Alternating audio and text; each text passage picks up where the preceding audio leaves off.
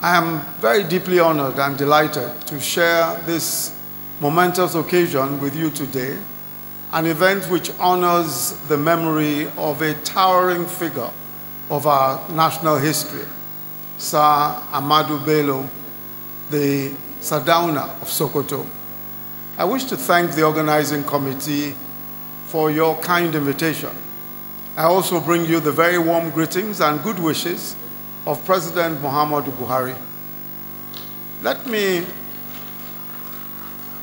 also commend the guest speaker, His Royal Highness the Honorable Justice C.D. Bagge, retired, for that informative, insightful, historical, and contemporary review of law and policy on the role of Northern traditional institutions in the peace and security framework, and for his far-reaching proposals and suggestions.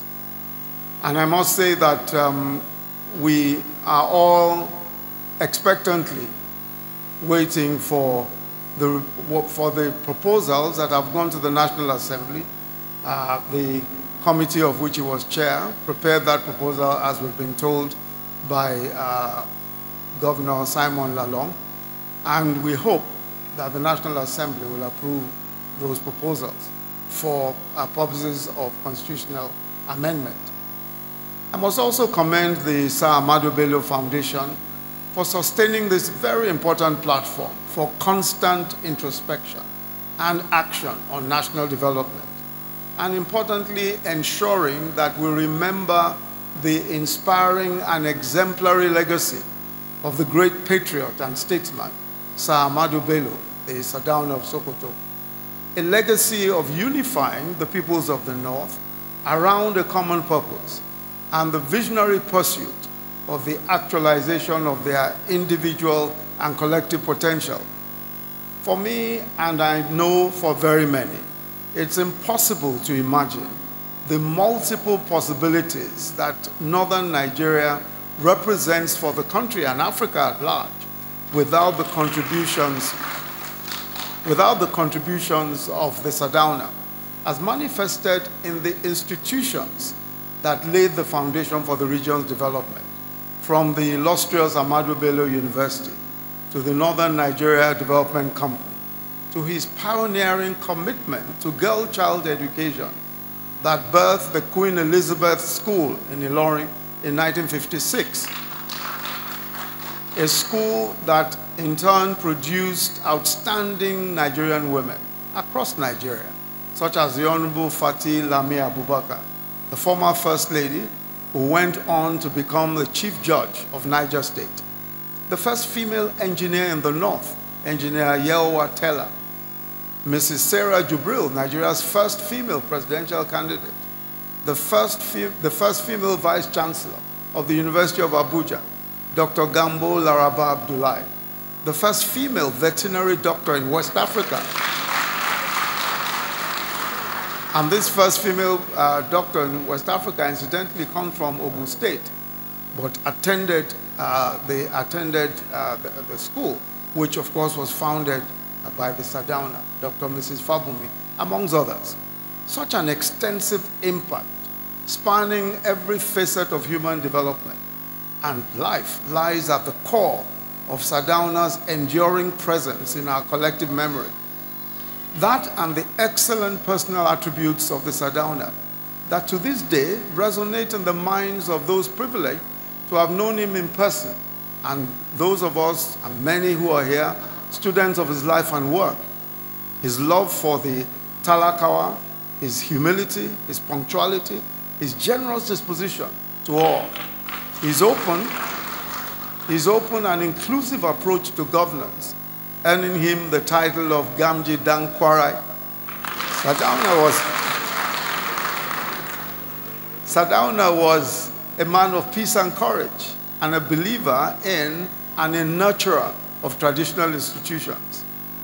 And I think that most of what we remember about him today is such an important lesson for those of us who hold public office or who hold any type of leadership position, because he demonstrated that it is possible to lead with conscience and, as the Sultan has said, with fairness and justice.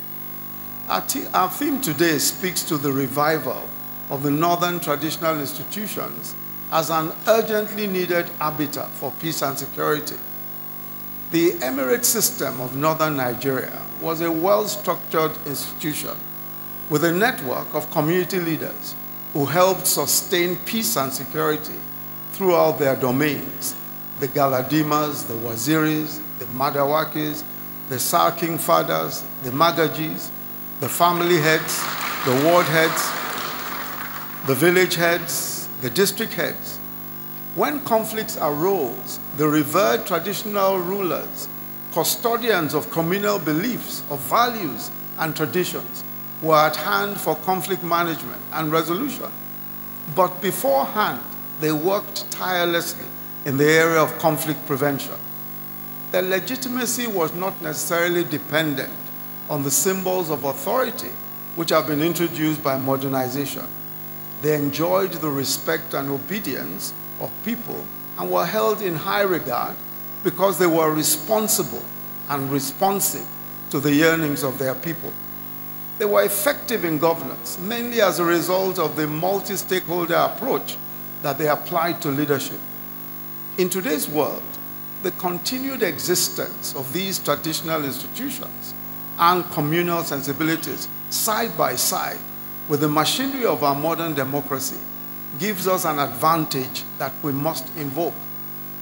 The moral and legal frameworks of this entrenched structural duality which we have allows us to be able to tackle problems like insecurity holistically. There is a moral orbit of trust that traditional leaders who live in closest proximity to the people possess, that the law in a strict sense does not possess. It is this social consensus secured at the community level that makes our larger political consensus tenable. The extensive influence within the existing northern traditional leadership is urgently needed today more than ever before. The soul of the North and of Nigeria, by extension, is being contested by some of the most evil and destructive forces in contemporary history. And there are modern examples of the overwhelming human carnage that can result if we do not put up tough collaborative resistance. And we say collaborative resistance because we speak also of the resistance that must come from the traditional institutions against these forces of evil. Neither the glorious legacies of the past nor the future of our children, of the future that our children will inherit, will be immune if we do not check this onslaught. Mr. President has on numerous occasions reiterated the view that our peace and security architecture must recognize that traditional institutions are our first line of defense against the forces of anarchy. This explains why the federal government has deepened its partnership with traditional institutions on several fronts. Given their familiarity with the local environment, traditional institutions are integral to our nationwide program of community policing and can deliver valuable intelligence to state authorities. In many communities, the military and law enforcement agencies are partnering with the local age grade groups, hunters, and various associations under the sanction of traditional leadership. On its part, the government has remained resolute in the fight against terrorists and insurgents. Recent efforts have focused on deploying technology for surveillance, intelligence gathering, and also attack. And will also continue to encourage collaboration between the Federal Ministry of Justice and their state counterparts and law enforcement to ensure that those who have been apprehended for terrorism and violent crimes are effectively and speedily prosecuted. It's a fight. This is a fight. This is a fight, it's an existential fight for this nation, and we are determined to win. And we know that by the grace of God, all of these evil forces will be completely exterminated from this nation. Traditional institutions have been a key part of the conception and execution of our social investment programs, the school feeding program, the trader money program, the market money program, the enterprise programs. All of the programs that we've had our National Livestock Transformation Program, addressing conflicts between farmers and herders, and also in the implementation of the At-Risk Children's Program, ACP, an initiative that addresses vulnerable children who lack social protection and basic formal education. In the discussions on peace and security, it's important that we recognize that the crisis of human insecurity inherent in having millions of out-of-school children condemned to a life of destitution roaming our streets is one that is very dire and stark. This is why the partnership between the government at the federal and state level and traditional rulers is critical. When traditional institutions throw their moral weight behind progressive causes, whether it is educating the girl child and getting out of school children into schools, or championing the conversation of our environment and combating the ravages of drug abuse, positive things happen. There are all areas, and several of these areas are areas of concern for our administration. And there is no doubt that we can prevail over these challenges if we work together.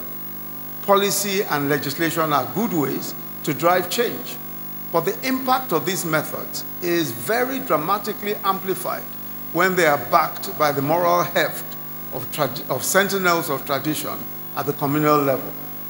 The cross-migration and co-mingling of our peoples over decades and centuries means that there are no longer any ethnically or religiously homogeneous spaces in Nigeria. Our communities are diverse. They are host and home to people from all corners of the country. The composition of our communities places a burden on leadership to promote peaceful coexistence, mutuality, and tolerance. This task is as incumbent on traditional rulers in their domains as it is on elected leaders on all tiers of government. Royal fathers have to be fathers of all in word and in deed. Our collective vision must be of an environment of peace where the right to aspire and to actualize is supported irrespective of religion, gender, or cultural identity. There is no place for exclusion or nativism. This understanding is at the heart of the consensus upon which we will anchor a peaceful and prosperous country. The Sardauna in his lifetime had grasped the imperatives that still face us today. As a prince of Sokoto and a scion of the traditional institution, he embodied the nexus between the ancient and the modern.